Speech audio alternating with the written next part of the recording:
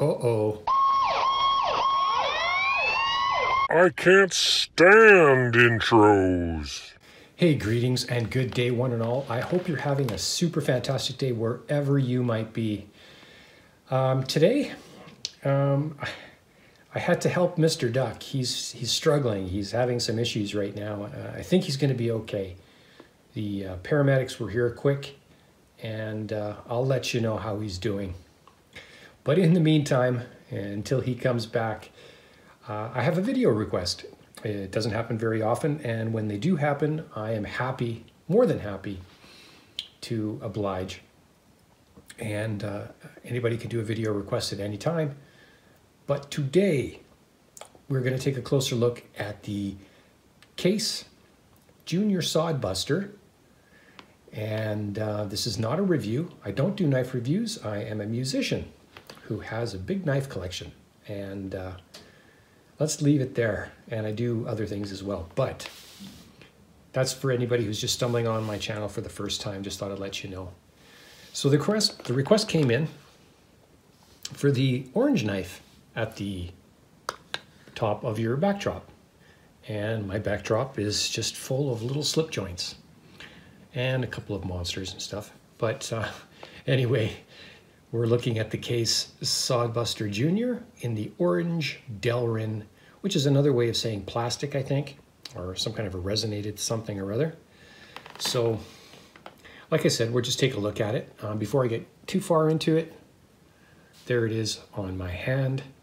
I'll let you decide if that's too big or too small. My hand or the knife, your choice.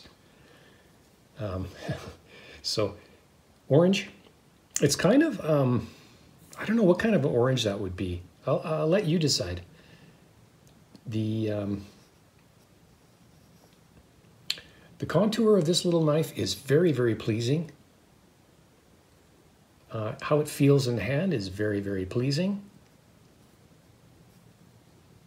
Case has been known to be hit and miss when it comes to certain things, and I'm not going to go into that rabbit hole, but I will say that I had to have a mini Sodbuster. I actually have two. There's another one right down there in the bone, but we're going to look at this guy. Okay, I did my centering trick on this one.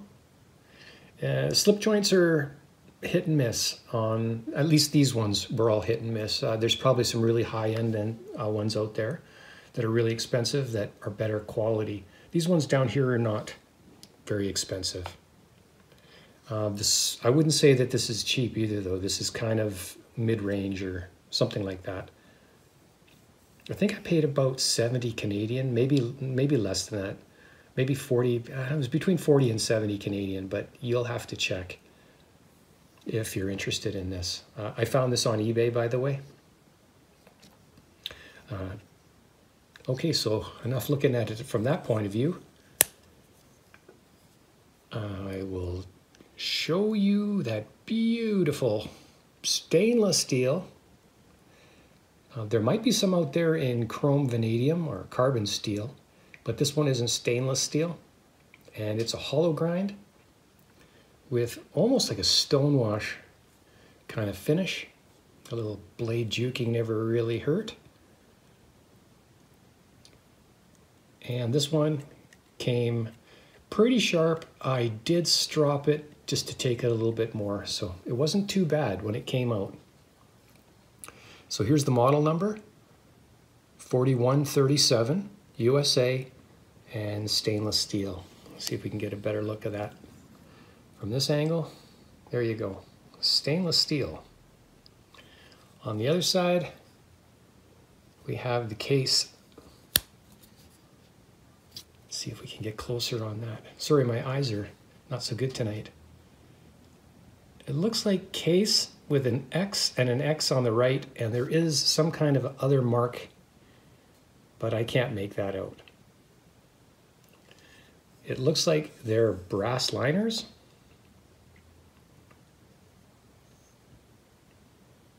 And I say overall, this particular sample that came this way came pretty good. I cannot speak for all of them.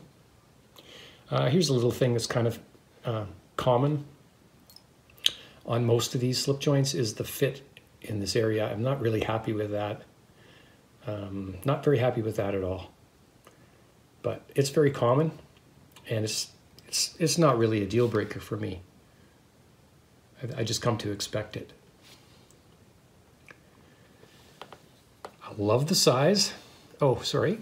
One more thing I want to show you is how it feels and how it looks in the hand. Okay, again, I don't have large, medium, or small hands. I have my hands.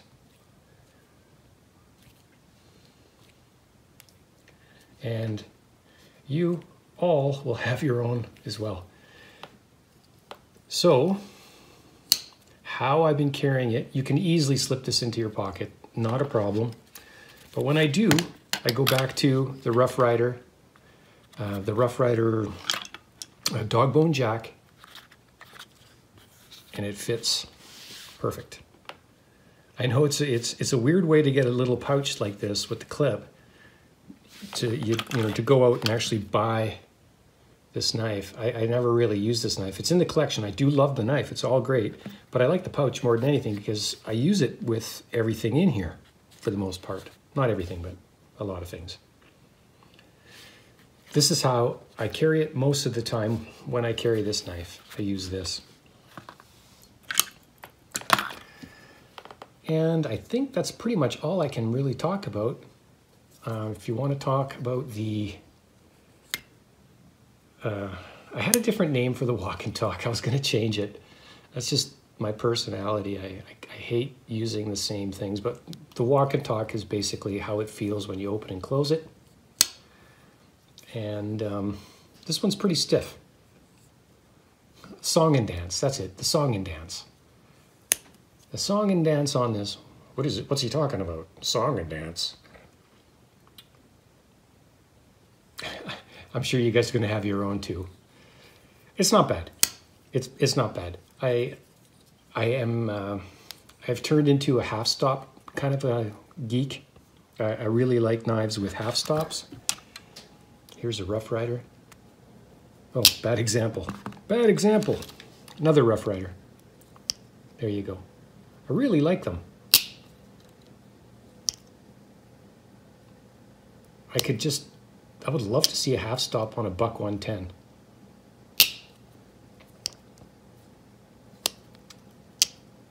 Anyway, this one doesn't have one. I have thought about adding one. Now, in order to add one, I think the right thing to do would be take it apart. But, and I do say but, if you can get a flat, okay, you see the tang of the blade, it's round. All you need to do is make it flat. Now, could you do that with a small file? I'm thinking, yeah. This could be my next mod. I've got a small square file that would fit probably perfect in there. And all you're doing is just flattening that round bit on the blade tang. Just ever so slightly. If you could get maybe 1/8 of an inch of flat spot, by Jove, I think you've got your half stop. Right? Makes sense to me. Let me know if I'm crazy. And by the way, you wouldn't be the first person or people to tell me I'm crazy.